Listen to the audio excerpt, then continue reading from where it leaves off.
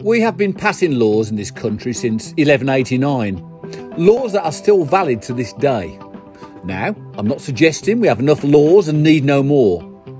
Yet our MPs, whose job it is to pass laws, have to be judicious in the precious time allocated to their work. We have recently heard of the prospect of passing a new law against spiking. Richard Graham MP, so moved by the vile aggressive assault on one of his constituents, is taking action. He is seeking to bring in a special law against spiking.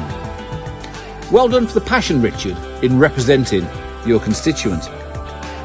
Yet, what will this achieve, as it is already illegal to spike someone? Indeed, you can get 10 years for it. My hang 'em and flog 'em side tells me this isn't enough. However, in the cold light of day, it probably is. So, what is this MP up to? He's not alone. He's getting a good deal of support off other good MPs.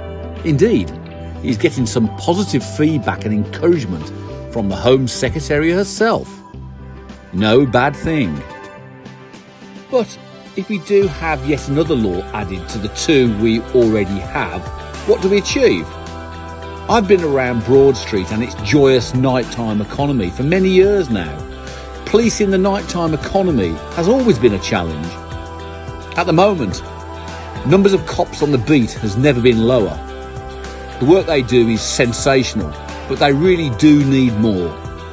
So my advice, which I am sure will be ignored, is more cops please, not more laws.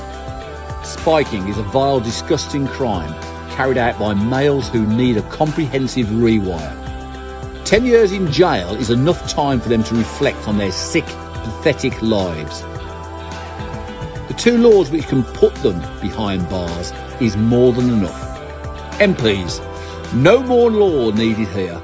Get us some more cops, please.